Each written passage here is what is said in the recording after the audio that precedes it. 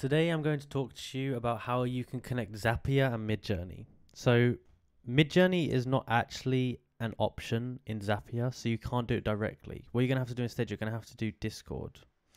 Now, you're going to have to create a Discord server.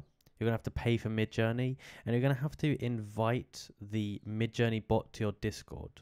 Now, what you want to do is you want to have some kind of, so let's say you want to do a Google Docs. Do Google Docs, new document.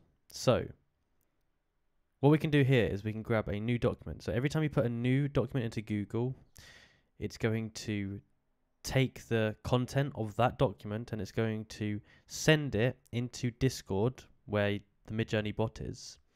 Then the Midjourney bot is going to take that information and it's going to create an image with it.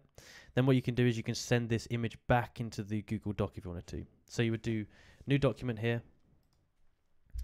And what I'm saying, I'm just giving this example here. You could change this up. I'm just trying to give you an idea of a workflow. So we've got new document here. Next, action. Discord. Send a message. Continue. Pick channel, general, message.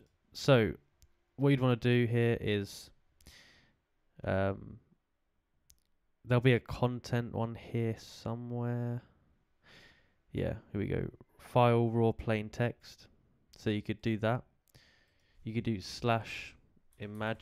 Oh, I'm typing backwards. I don't know why. Yeah.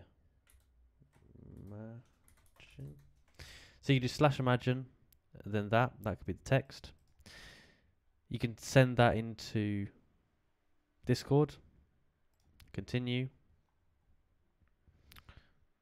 Test. This has got an error because the body that I've sent doesn't really make sense. But yeah, so that basically would send it to your Discord. Then Midjourney and Discord would then generate the thing. Now what you could do is create another Zap. So you could create one and the trigger would be Discord.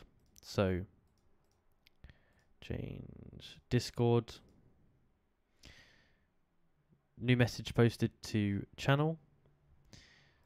And then you can select the channel. Then you could go Google Docs. And you could do append text to document. Continue.